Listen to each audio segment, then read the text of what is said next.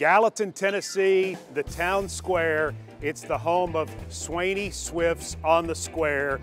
Titans great Blaine Bishop. But the Cookie Monster. All right, we're here. The Hitman is here for the Cookie Monster. Yeah. 12 burgers. We're not going to have them all, but we're going to try one. And the Cookie Monster is the favorite dessert. Welcome to Swaney Swift's. Welcome to Gallatin, Tennessee.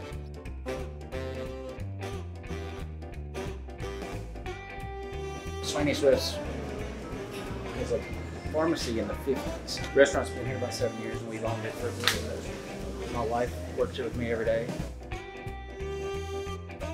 The history of the square in Tennessee is a big deal. It really is, yeah. Actually, all the way back to the 1800s, 1890, there's like 6 or 7 of these on this strip. The picture that's on the wall up top is from the 50s. Yeah, We're sitting in the red part of it right now. This is the red building, and that will be the white one on the other side. At one time, it was 2 separate buildings. When I travel in Tennessee, I always try to find the squares because I know there's always going to be a good place to eat. Or you can find something that's been created like Swaney Swift's has that's now special to the community. The food's always good. Ooh, yeah, get that right there. That's a patty melt right there, ladies and gentlemen. You got the patty melt. That is a patty melt. The Hitman on the Santana. I gotta smash it down to see if I can, you know. Do this like you used to do the receivers for the Colts. Oh, I don't know.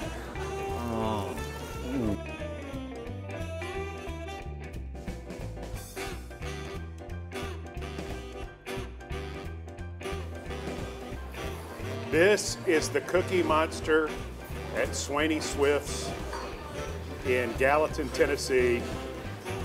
And this is the Hitman, Blaine Bishop. And I'm about to hit this. And he's about to hit it hard. The Cookie Monster. The Cookie Monster. The Cookie Monster is about to go down.